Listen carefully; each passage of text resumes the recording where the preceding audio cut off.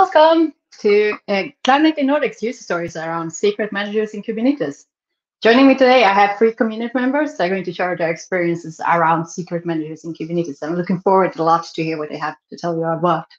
So before we get started, I think we should start with a short round of introductions so you have a chance to know who you will listen to before we start up with the presentations. Some ground rules for this session is that if you have any questions, feel free to send them in the chat, and we will try to make time after each presentation and also at the end of this event. We're aiming to continue doing this somewhere between 1 o'clock and 2 o'clock, so around 1 hour. So joining me today, we have Peter and Hanna and Henrik. Welcome, everyone. Thank you. Hi, thank you. So let's start with a round of introductions. Peter, would you like to start? Yeah, sure. Yeah, my name is Peter. I'm a security engineer at Lunar. Lunar is a Nordic challenger bank, and we're working with AWS and Kubernetes and stuff like that. Welcome. Hanna, would you like to go next?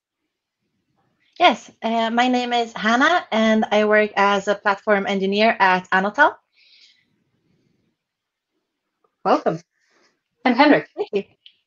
Hi, yeah, my name is Henrik Høegh. I'm from Denmark. I work at HashiCorp as a consultant right now. I've worked with Kubernetes since 2015 and a lot of other stuff. Yes.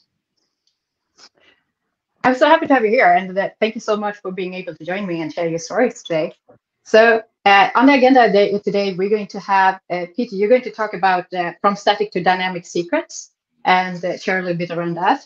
And after that, Hanna is going to share the experience from working with external secrets. And Henrik, you're going to talk about using HashiCorp Vault for secret management. And this is like a perfect agenda. I'm looking forward to hear it all. And it feels like a lot has happened recently with secret managers. Starting out with Kubernetes, there was not a lot of tools going around. And if anyone remember the tech radar coming out from the CNCF end user community not that long ago, they talked about different secret managers as well and show the adoption rate of them. And some of the secret managers we talk about today was part of that report as well. So I can recommend checking out that if you're interested. So with that, I think we should start this session. And we're going to start with Peter then, and I will send the rest of you out. So go ahead. Okay, thank you. Yes, so today I'll talk a little bit about static and dynamic secrets. What is it, and why should we care about them?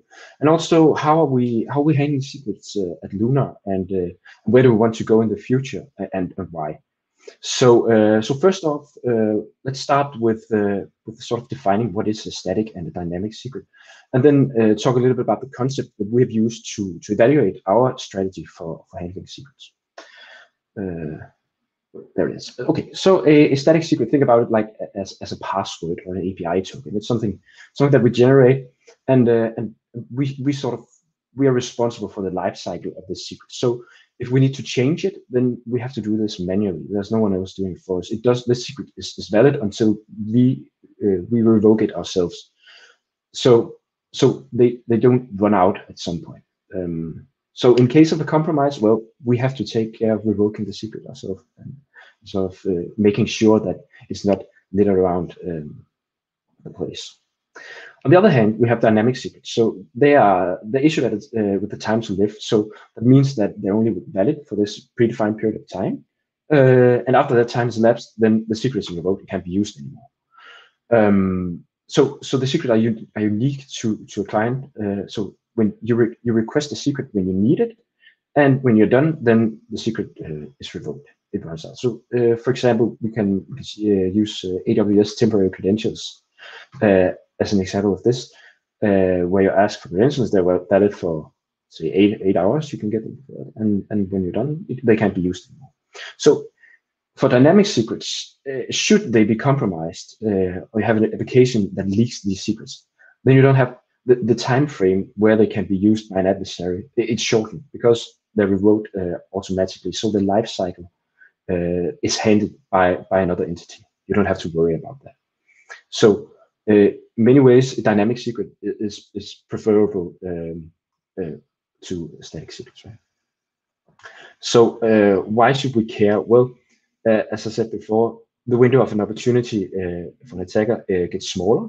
It will also lighten the work for our developers, internal teams. We don't have to make plans for when do we rotate our credentials, and in the case of a breach, we don't have to set time aside to make sure that we rotate everything.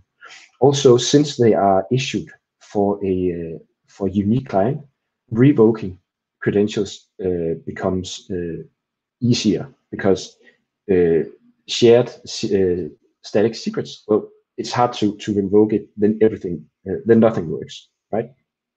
So really, what it gives us is it gives us more control in the end. So I want to introduce two other concepts or terms: secrets islands and secret sprawl. What exactly is this, and what are the consequences of this? Well, if you look at secrets islands, well, it's when we have different systems handling different types of secrets. So you may have one system that issues credentials for AWS, another for your RabbitMQ. So the consequence of this is that it increases the complexity of working with secrets, because the APIs are not unified. You need to know one way to get secrets from one place, and maybe it's different for another place. And how is access handled in these different islands, if you can say it like that. So also scaling becomes harder now. We introduce a new system, then we have to also introduce a system to handle credentials for this system. So we have to add work on top of that. And lastly, we want to centralize our audit logs, and we have to make sure each of these islands ships off their logs to our central logging repository to get insights into usage of these secrets and issue of these. So we at Lunar, we want to preferably not have that many islands, preferably only one. So secret sprawl is the concept of copying the same secret around, storing it in different locations. And since you're copying secrets, well, they are by definition, then they have to be static, right? Because copying them around, if they're revoked at some time, then you have to copy them again. So it doesn't make sense to do that if they're not static.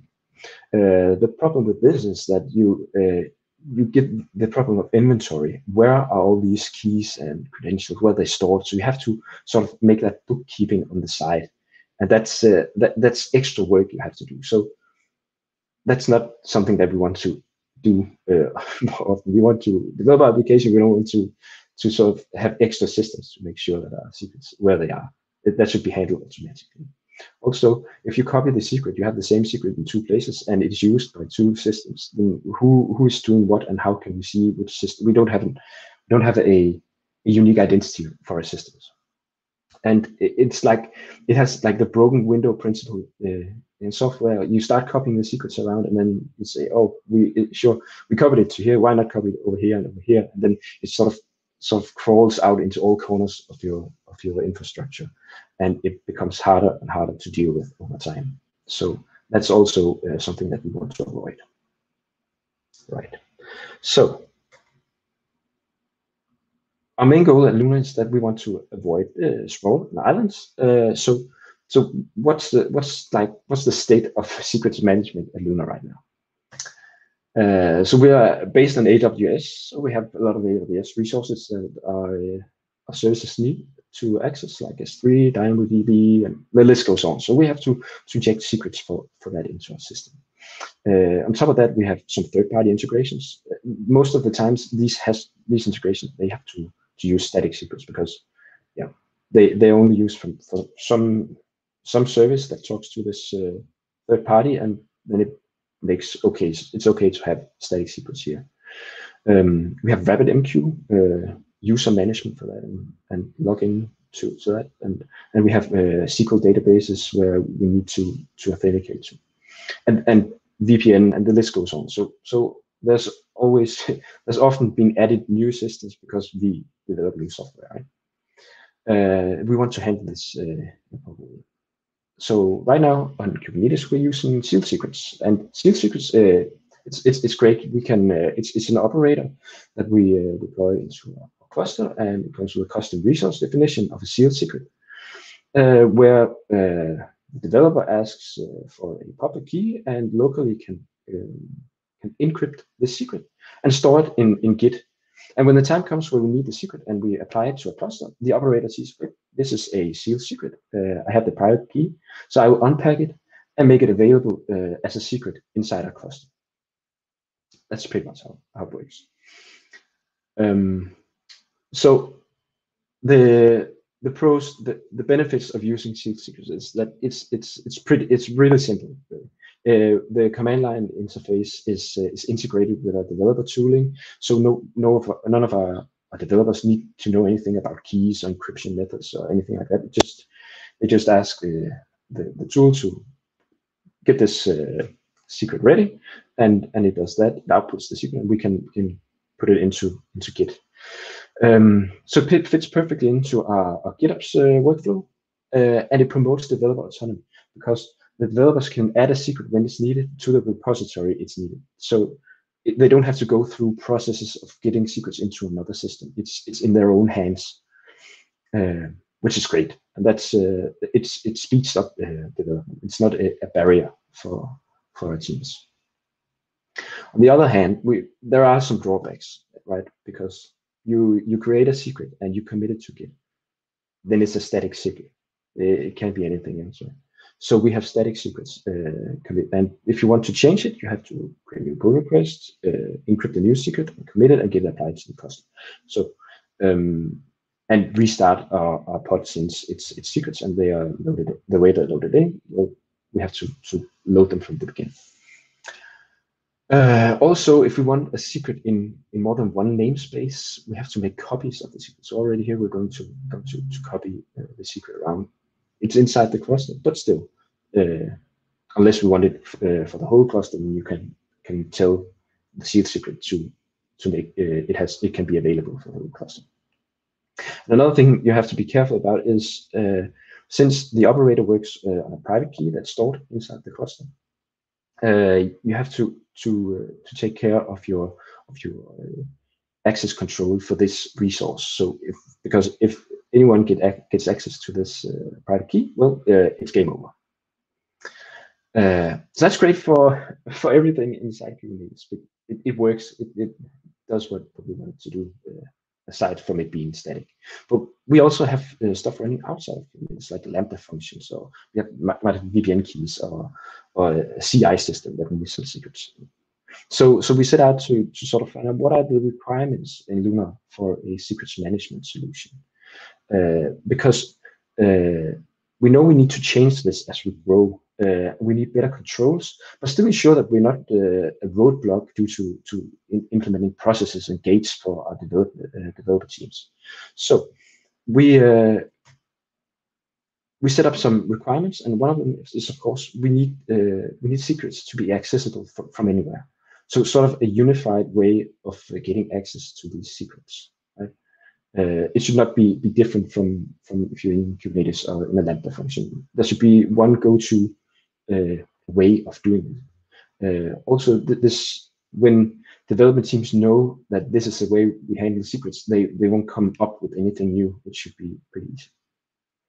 And the next requirement, we want authentication agility. And what I mean by agility here is that we want to be able to handle authentication from multiple sources, like IAM or Kubernetes or G Suite or Okta or something like that. So that's important. We don't want to distribute an API token to everything so they can authenticate to a secrets management system. And of course, we will favor dynamic credentials, temporary credentials when possible. Sometimes it's not possible, and that's okay. But if it is, then we want to use it because of the benefits that I described earlier that they give us. We must still support static secrets because, yeah, third-party integrations, we have to support that as well. And last but not least, we want audit logs, and we want to couple that with the dynamic credentials so we get insights into who is doing what, when, and make sure that audit logs are always provided for our access to secrets and usage. So what are our options? We've looked at different options. One is to use take just one problem at a time, solve it. Access to AWS resources. Well, use IAM roles for service accounts. Then for Postgres SQL database, we create an operator. We create another operator. But over time, this won't scale, and we get this is secret islands that I was talking about. So now we have a lot of secret islands, and we still get the dynamic credentials, but we have to take care of a new system every time. So we want something else. And what we have been looking at is what Henrik will look at later is HashiCorp Vault, because it unifies the access to secrets into one place. We centralize our secrets. So it's the same way you get secrets from everywhere. Also, it provides a lot of different options for authentication, and the same goes for secrets engines. So we can create secrets, dynamic secrets for a lot of different systems. We get that out of the box. Centralized audit log, which was a requirement, and also revocation, because all secrets are centralized, and we have insights into who has requested credentials for which systems. And on top of that, we also get the possibility to create plugins. If Vault doesn't support this, we can create a plugin that creates credentials and revokes it, and Vault takes care of everything else around it, like logging and revocation and life cycle. And one more point is that Vault also gives us cryptography as a service. It's something that we haven't talked about, but we can use it to more than just secrets. So that's sort of the state of secrets management in Lunar and what we're working at right now. So if you guys have any questions, feel free to ask, and thank you for listening. Thank you so much for the presentation. It was great gaining insights on what you're looking at and what is important for you to get to work the way you need it to. So I'm checking right now. If you have any questions to Peter around this, then feel free to send it in the chat. I think I should be able to get it. I'm also checking all the channels. So we'll just wait a couple minutes to see what's going on here. If we get any questions coming in. And I will add the other speakers on as well in case they have any follow-up questions. Hello, welcome. Hi, thank you. Was there anything you wanted to ask Peter around it while I check the channels? It was a great talk. Thank you. Cool. I think we will check back later on and see if we get any questions at the end of the presentation. Thank you so much for the presentation.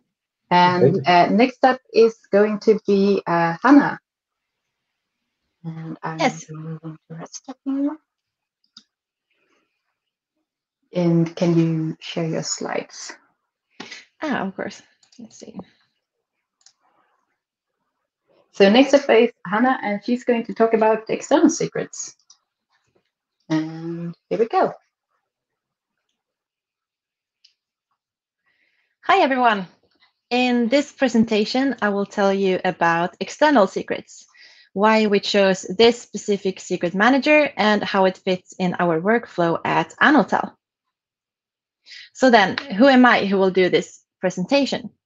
My name is Hanna Sträng, and I work as platform engineer at Annotell in Gothenburg, Sweden. And I think this will be really fun to share Annotell's knowledge about external secrets, which is quite newly implemented in our workflow. So when I said newly implemented in our workflow, I meant that up until recently, we had no secret manager.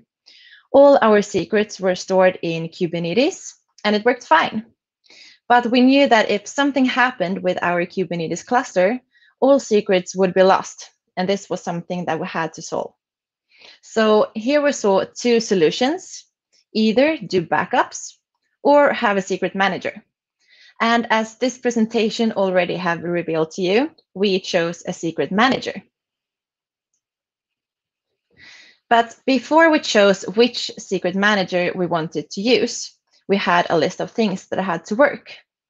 So what we were looking for was, of course, a secret manager that in an easy way could restore our secrets if something unforeseen would happen. We work in Google Cloud Platform, connected with Kubernetes, and the secret manager must have support for these. The teams are themselves responsible for creating and updating the secrets, and therefore it needs to be simple to use. We use ArgoCD and have a GitOps workflow. And not to forget is our already existing secrets in Kubernetes that we wanted to migrate to the secret manager. And this migration we wanted to be as simple as possible. So if we had this type of wish list, what was the reason for us to choose external secrets? And how did we know when to stop looking for another, maybe a better secret manager? When we read and tried out external secrets, we found out that external secrets provided us with the features we wanted and also wanted to have. All our previously presented points in the checklist were fulfilled. But as a positive complement, we also learned that it was possible to create and update the secrets both via terminal and console. The teams could then choose what they prefer to use. We could track the secrets in Git without exposing any secret values. And the external secrets can by itself keep track of what version of the secret that is the latest version to use. So you don't need to know that yourself.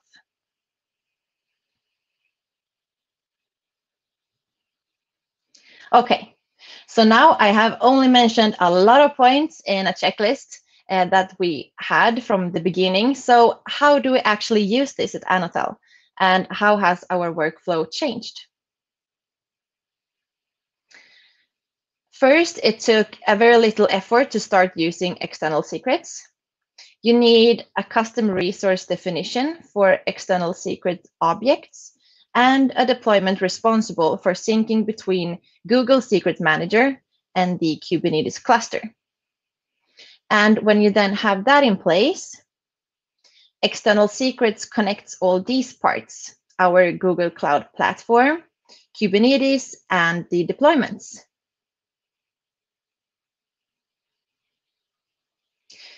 As I have mentioned, we had no secret manager before.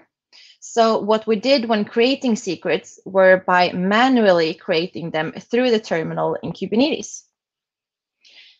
And this command translated to a file would look something like this. But now when we have external secrets, we no longer need to create a secret object in Kubernetes.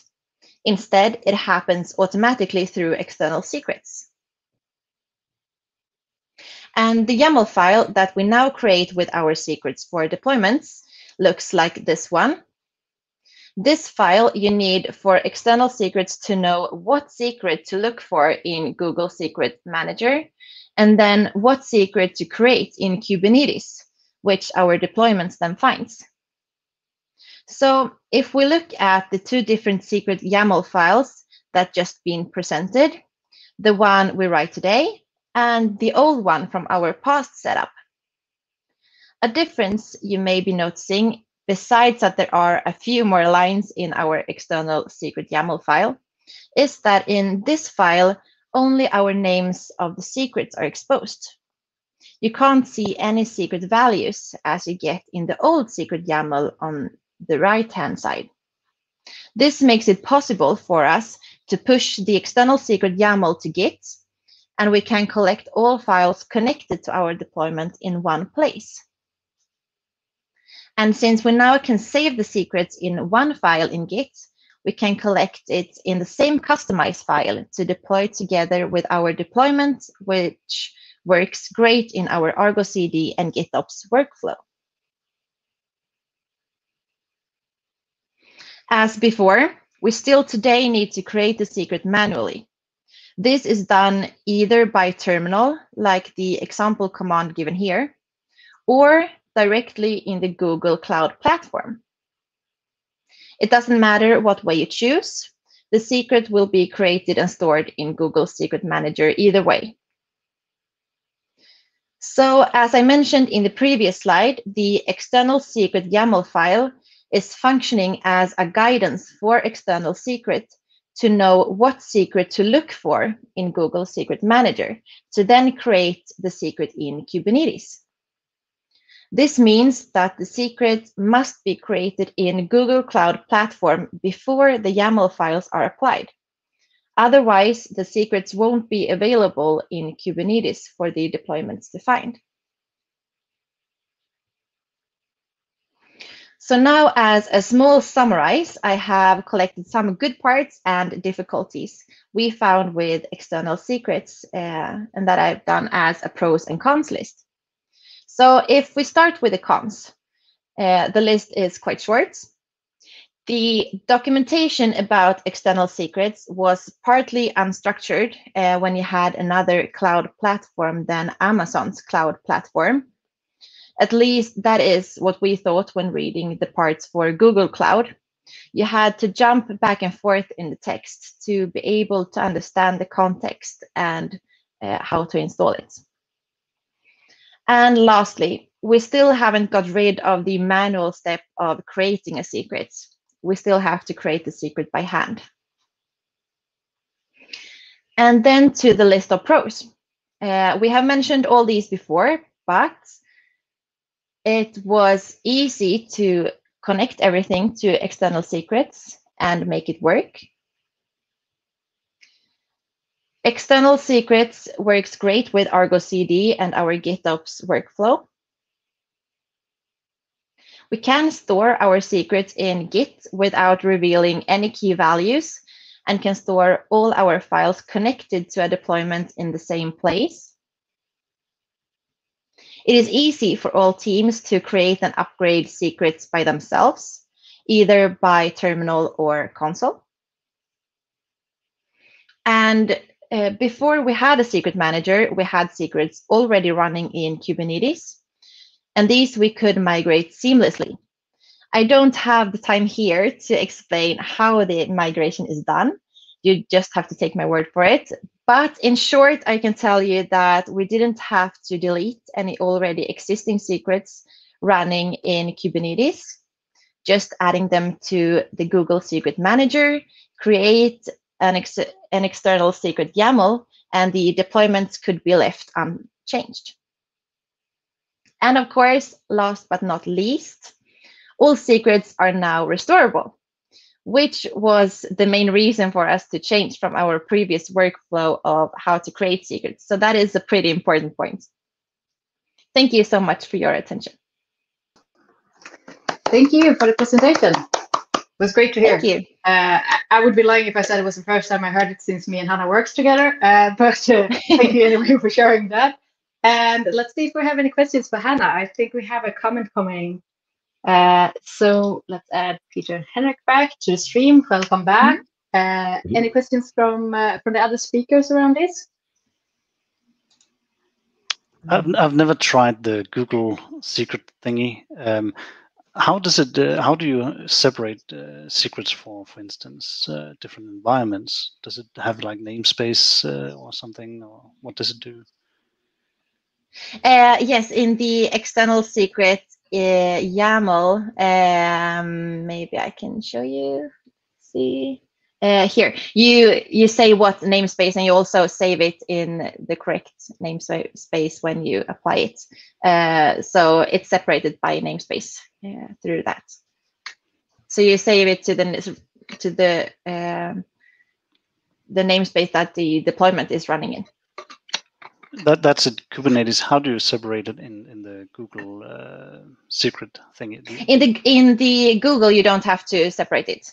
It works fine as it is. Can't. It's or can't, I would say. Oh yeah, because... yeah. you can't separate into namespaces. So in the YAML file, it's on the place to do namespaces. So you came up with a naming convention, right, Hanna, for how to name the secrets in Google Cloud to separate them from like staging and production? Now I'm not following. Where you put like, so since you can't separate them inside Google Secret Manager, between each other. They're just long list of secrets. You have to like name them, this application, this type of secret in this environment, or something like that. So you get like pretty long names. Yeah, we have in our guidelines that it's a good idea to start with the namespace that the secret is actually used in, and then a dash, and then the deployment, and then dash what team. So you can see it in Google Secret Manager. Otherwise, it can be difficult. Or you can use like labels. We also have labels that you say namespace, and then what namespace the secret is used in. And that you can see in Google Secret Manager. Cool. I think we have a question incoming. It does seem that external secret still creates a normal secret for holding a value it fetches from the external source. Is that value secured in any way, or is it still just base64 encoded?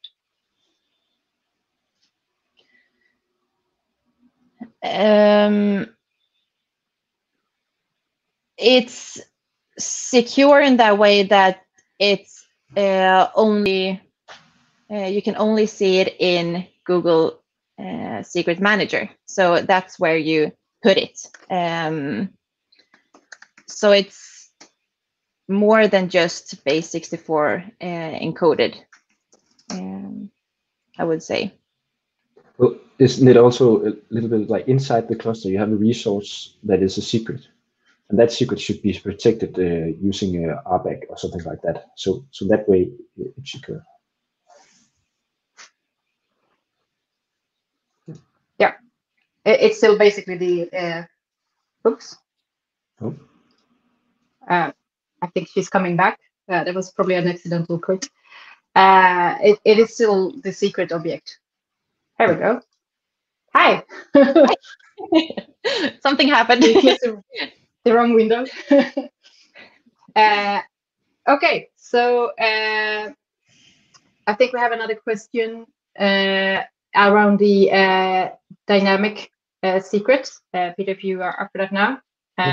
Do you set alerts for dynamic secrets expiration, or rather long-lived secrets or credentials? Alerts. So as we haven't implemented it yet, it is something that the application should handle. I believe that when they ask for new credentials, they get them, and then there's a lease on those credentials that they can renew. And if they expire, then they have to fetch new ones. So alerting shouldn't be an issue. So they should just handle that seamlessly. Cool, thank you. We have another question around the external secrets, I think. Is it possible to use KMS keyring to generate key secrets and manage the rotations with this approach? Is that something you look into, Hanna, during this period? No, sorry. That's nothing that we have looked at, so that I don't have any information about. Cool, thank you. Then I think we are posing questions right now. Thank you. We keep them coming, and we will see if we can get back to them later after the next presentation. But we are going to move on with Henrik's presentation. So I will send the rest of you out. Thank you for now. And Henrik, you are welcome. Go. Yeah, thank you. So it's no secret that I like Vault. And in this talk, I'll talk about some of the experience I have with Vault, working for various customers. I work as a consultant. So this is me with a picture, and I even have a beard at that point as well. So I work with cloud native scaling organization. I think that's really interesting as well. I have a Twitter and a LinkedIn, and I even have an email. So if you have questions or want to reach out, let me know. So, dun dun dun, the Batman theme. I'm going to talk slightly about some of the ways I think HashiCorp Vault is awesome. That's why I'll talk slightly about Kubernetes, and then of course about Vault. And Vault is made by HashiCorp. And I know what you're thinking when you see the HashiCorp logo, and I need to stop you right there. It's not from the movie RoboCop. They have a completely different logo. They're called OCP. It looked nothing. Okay, it looks slightly like the logo, but it's not that. Okay, so move on, right? So what we needed from a secret manager, we needed something that could take care of the life cycle of our secrets. So create, upgrade, delete, rotate, whatever that might be. We needed somewhere to store them, to have them living, right? And where did we do that? How do we pass it on to the environment or the pod, whatever need to use it without exposing them?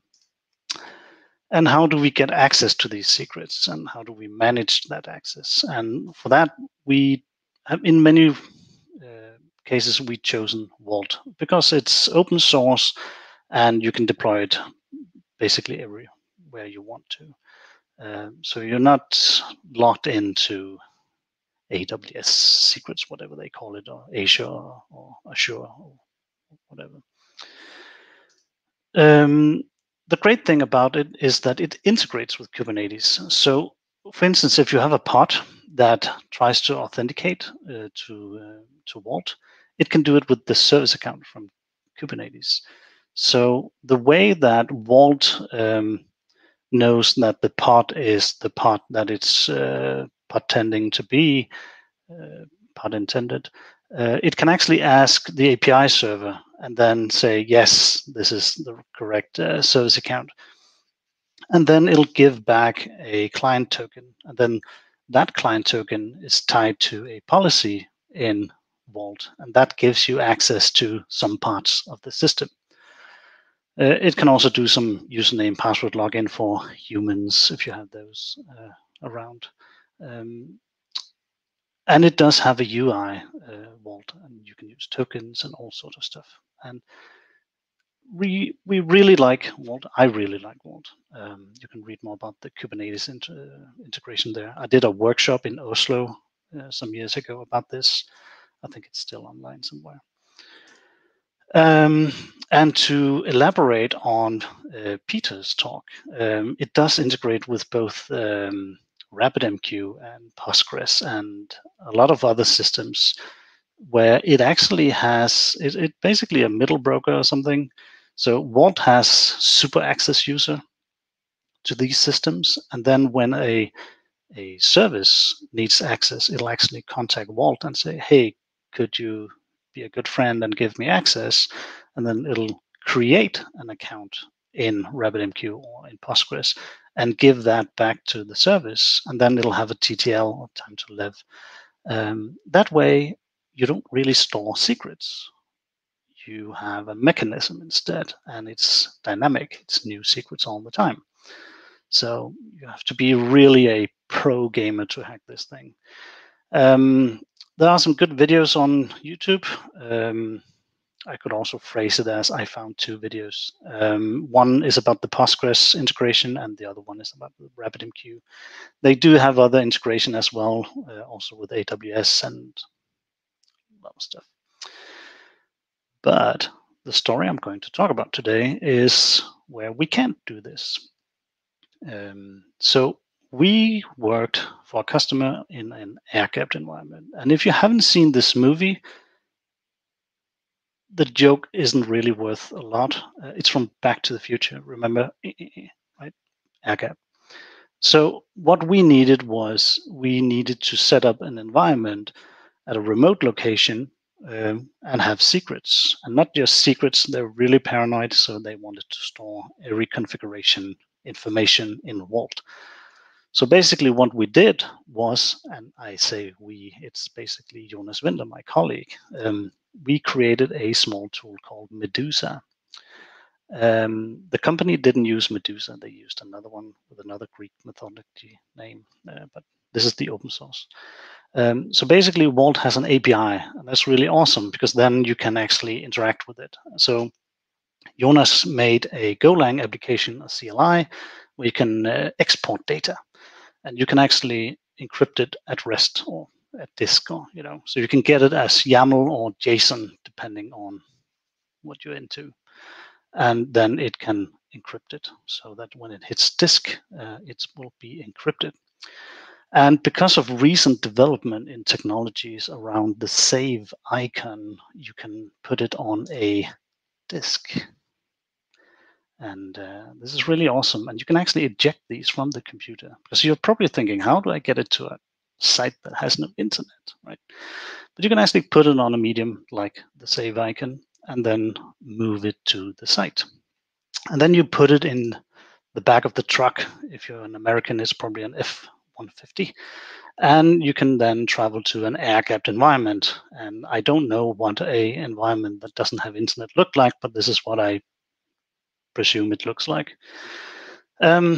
And then when you get there, you can basically do the exact opposite, right? So you feed the YAML or the JSON to Medusa, and you can then, it'll then decrypt it with the key that you give it separately in another car. And then it'll actually import it to Vault. And the great thing here is that you can actually take a subsection of the tree, if you want, inside Vault, both in the import and the export part. So with that, I would like to go to the not the zoo, but the demo. So I have a small demo here. So if we go to scripts, you can see that I made a small script that can start up a Vault container. And it creates some keys because I like HTTPS and stuff, and it does a lot of great stuff for me. So now that's done. Then if we go back to this one, we can go to, oh, sorry, this was the save icon drive I was looking at. Let's go here. Localhost here. I use self-signed certificates. That's how I roll. And we go to Vault. And I have a document on a screen you can't see where I have a secret token. And then I log in. And this is what Vault looks like. So if we want to import data, we can run Medusa and then import, and then secret, and then we can do, I'll just copy paste again. We have this one file where we import it. So now if we go back to Vault, inside secrets, we can see we have dev and production, we have users, and so on and so on. And then to do the opposite part, we can do a Medusa export secret slash, then we could do like take a subsection of it, then just get from the users and onwards, and then we have that. So we only have that, right? And then you can pipe that to a disk, and if you give it some parameters, it'll also encrypt it. So that's what we did for one of the customers, where they needed all this data on site, and we should then be able to update this, and that would be with something like Medusa.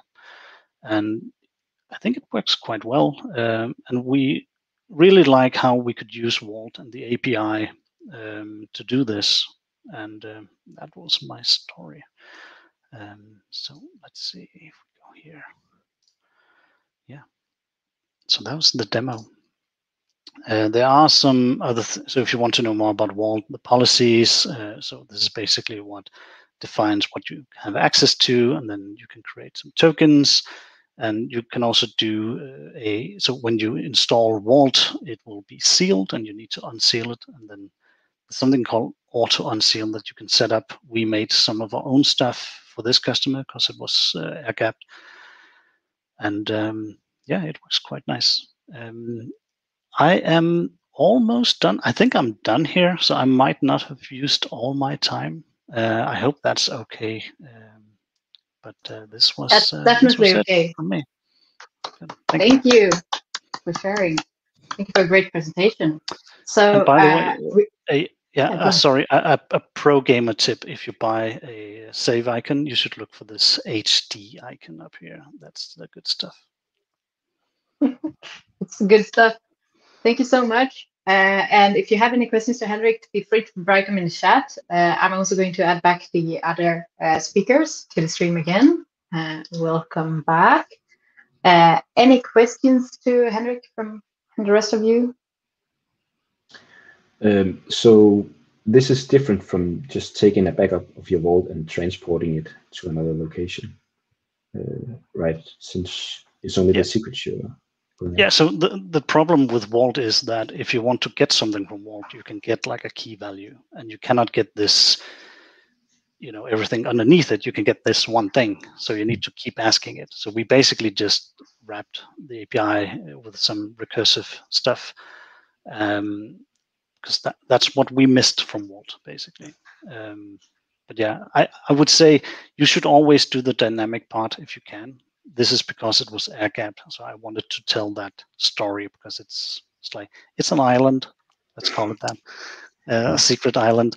But I really like this integration with RabbitMQ and Postgres and so on, where it can actually create it dynamically whenever you need it, because then you don't need to store them. You just need to have your service account and authenticate to Vault and say, "Hey, this is me," believe it or not, and then you get a client token back.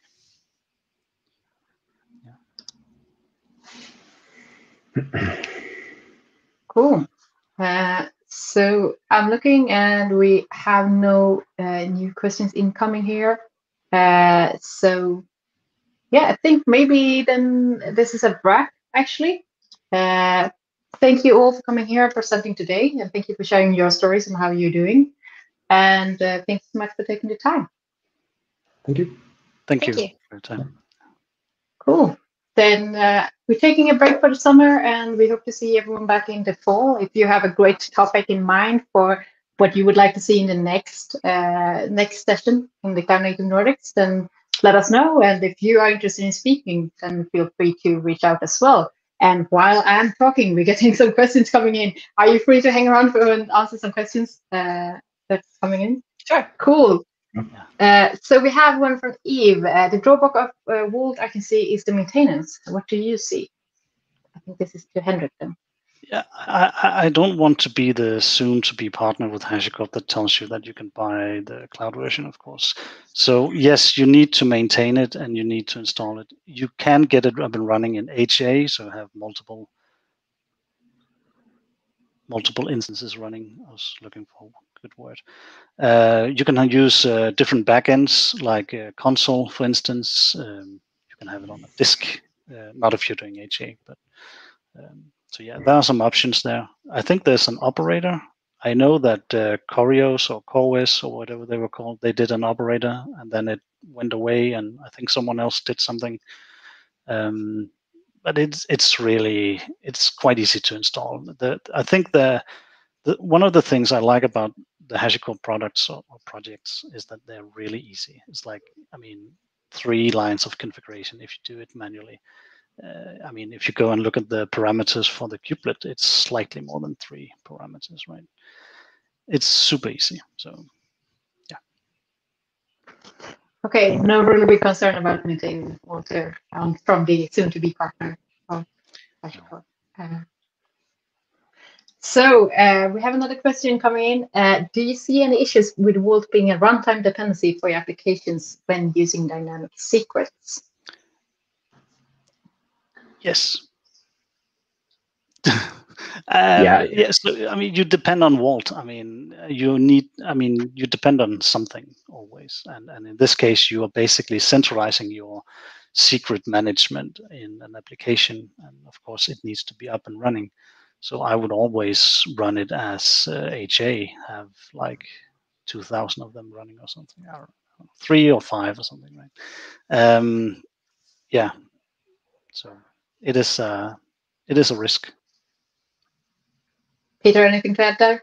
No, I completely agree. You should run it in a high availability setup, of course, because nothing works if you can't get your credentials right. Yeah, I agree. Cool. And then we have one question that I think is applying for everyone here. So let's do a roundtable. What are the reactions from the developers regarding secret management in development environment, in testing environment, etc.? So let's do it in the order of this talks. Peter, would you like to start giving an answer to that? Yeah. So, well, our developers just want something that's easy. So they don't really care. It's my understanding, at least, that they don't really care which secrets manager we use. They just want to be able to provide the services with the secrets they need. The easier it is, the better. It's that simple. Thank you. Sorry, we didn't mean to cut you off. Oh, it was just regarding environments. In development environments, we don't enforce stuff to be encrypted. We use dummy values and stuff. It's to keep it simple for developers. It's about development speed in the end, and yeah, we have to keep velocity up. Thank you, Hanna. It's mostly the same. We also want it to be simple. The developers don't want it to be difficult to create secrets, because then it takes time and it's just messy, everything. So we want it to be simple, and if it's not simple, then we have to help. And so if we find something more easy, then we save everybody's time. So that's the reaction from the developers. We need something simple to use. Henrik, what do you say? I have a background as a system administrator, so I'll try and put my system administrator people skills into work here. I don't think developers like security. It's always in the way, so the easier you can do it, the better. I think everyone who've read the DevOps handbook and the Phoenix project and all that knows that security shouldn't stop things. We should monitor it and we should make it better. I like the fact that, you know, with Vault and probably also other products, you can actually remove it. Of course, your application needs to be able to talk to Vault and be able to handle whether the time to live has expired, or, you know, you need to get a new one, stuff like that. But I think if you create your software in a component way, it's just a component that you add in your application or service. So hopefully we can make security disappear and just make it a great experience for developers. Sorry for the drama. Thank you. The drama. But yeah, I think I agree from my experience as well that the more easy you can make it to be secure, the more likely it is that developer do something secure as well. It has to be approachable. It has to be easy to use, or I should say simple to use and simple to maintain over time. That's the keywords. We have one more question here from Eve. Functionality-wise, Vault offers more than AWS KMS. Question mark. I think it is the question if Vault offers more than AWS KMS. Anyone with experience enough to compare them? Without knowing anything about AWS, KMS, I would say yes, you can run it other places. Yeah, that's a good point. So it's a different vendor locking, at least, than AWS KMS. Yes. Cool. I think actually this will have to be it. We got a lot of questions. Thank you all who sent us questions, and thank you all for taking the time to do a presentation here today. And thank you for joining. Have a wonderful summer, and see you back in the fall. Bye, everyone. Bye. Bye-bye.